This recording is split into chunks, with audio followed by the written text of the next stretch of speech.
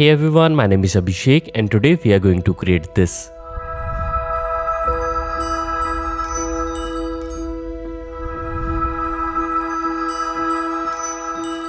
So this gold particle text reveal animation is very easy to create and it is done in After Effects without using any third-party plugin. So let's begin.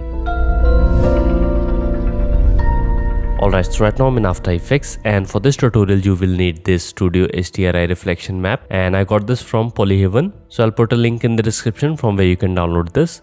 So after that you can import it in After Effects and you are ready to go. So we will begin by creating a new composition. So let's call this main. Width and height will be 1920 by 1080. Frame rate you can go with 30 fps or whatever you want. Just click on OK.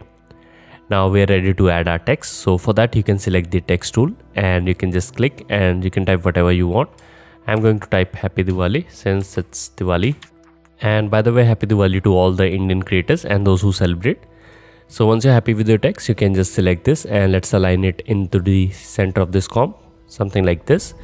And you can use whatever font you want. I'm using this Corner Store JF. So once you're happy with your font, let's select this and let's make its anchor point in the center. So you can hold on the Control key or Command key on Mac, then just simply double click on this. Now we can select this and let's make this bigger, something like this. So we are done with our text. Now we are going to create another composition and let's call this reflection. After that, just click on OK. Now in this comp, we are going to first drag our image and let me just quickly scale this down. Now we are going to apply a couple of effects on top of this. So first one is motion tile. So just search for it and let's drag it onto this. After that you can extend the output width and output height, something like this. And you can play around with the scale of the image, just like this. Also I'm going to apply curves and let's apply curves to this, something like that. We can also place this above and we can make this little bit brighter, something like this. And let's go back to the main comp. Now we can drag our reflection map. So let's drag it over here. Make sure the reflection map is below the text layer. After that you can select the reflection and let's change its track matte to alpha matte. And if you're not able to see the track matte option, then you can click over here. Now once you are done with it, we are ready to add some effects on top of this. So first one is going to be tint. So let's select this and let's drag it onto the reflection map. After that, let's apply offset. So let's drag it onto this. So first let's play around with these. So let's change the white color and I'm going to pick a really nice gold color, something like this. After that, we are going to animate the reflection map using the offset property. So you can see that I can move this and here we have this animation. So let's go to the very beginning and let's add a keyframe. Now you can go to the very end and after that you can just simply move this, something like that. So if I play back, here you can see we have this really nice animation going on. Now we are pretty much done with this and let's add another effect called Blobilize. So just search for it, CZ Blobilize, and let's drag it over here. Now we are going to change a couple of the settings onto this one. So the first one is reflection map. So I'm going to set this to our text and after that we can also select effects and source. Now we can change the property from lightness to alpha. So you can zoom in and let's play around with a couple of these properties. So softness, you can just play around with this and I think something between 5 to 10 is good. So we can set this to 6 or 6.5 maybe. So I think this is looking fine. Now cutaway is completely up to you. So if you want to have a thinner text, then you can just simply increase its value or you can add the animation of it, like coming it something like this. But for this example, I'm gonna set this to 10. That's it. Now let's go under the lightning and you can play around with these values. So you can change the intensity however you want. But for this one, I'm going to stick with this. So now we have our text and at last I'm going to apply curves effect to this so that we can enhance its look. So let's drag the curve and I'm going to just increase its brightness to something like this. So here you can see we have this really nice golden text and our reflection map is giving us this really nice reflections. And if you think that this is too slow, then you can select this, press U and let's go back to the very end and let's change the offset value and let's increase this. So now you can see it's a lot faster, and we are done with this. So our last step is to add some particles. So for that I'm going to create a new solid. So right click, go to new, and let's add a solid. And let's make this black color. Just click on OK. And on this one we are going to apply CC particle system. So just search for it. Let's drag the CC particle system too. And after that we can play around with a couple of these settings. So first I'm going to change the birth rate. So let's set this to something like 0.1 or 0.2 maybe. So you can see that we have fewer particles. And longevity we can set this to 3. Now let's go under the producer, and I'm going to increase its radius so that we have wide spread of particles, something like this. Now we can also position this down somewhere around here.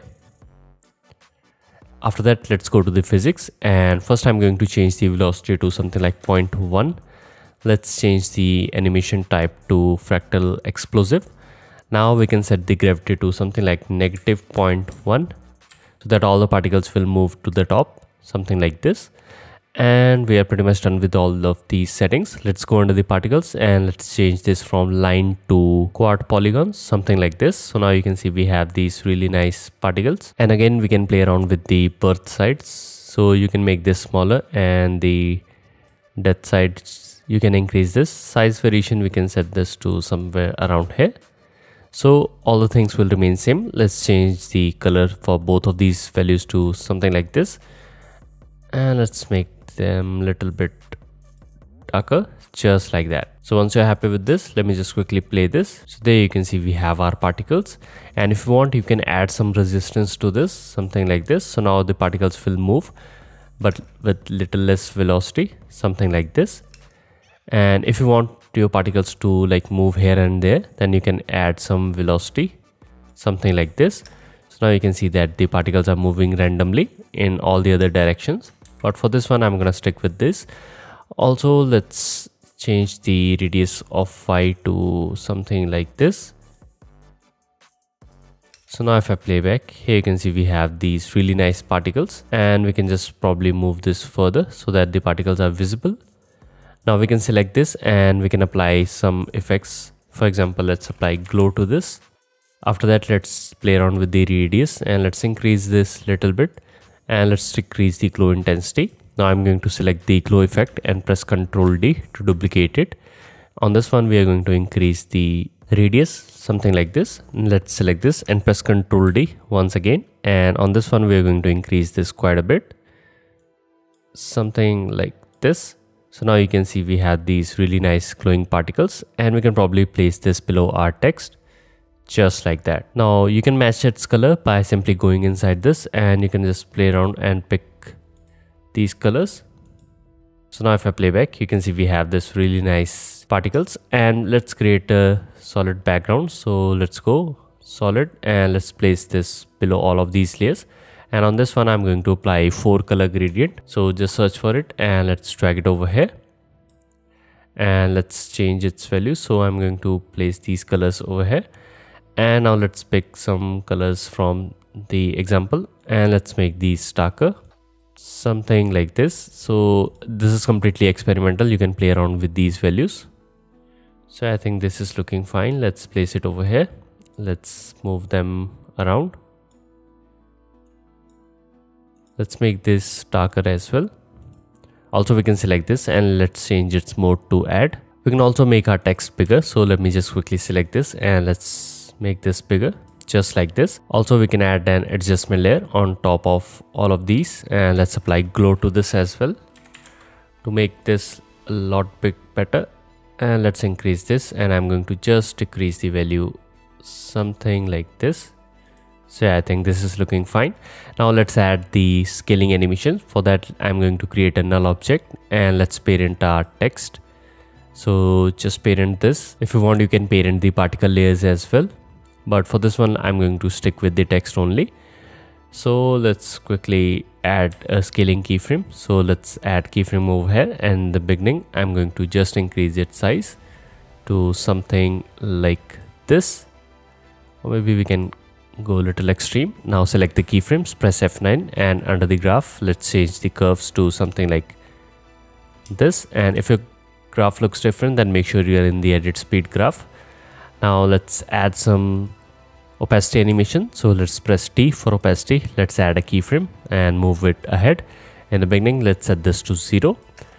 So there you go. Now we have this really nice animation. We can probably move the keyframes closer, just like that. You can also play around with the position of the particles so that none of them are visible in the beginning. And after that, you can see that we have these really nice particles coming in. So I think that their size is too much. So we can just simply go inside the particles and let's decrease the size.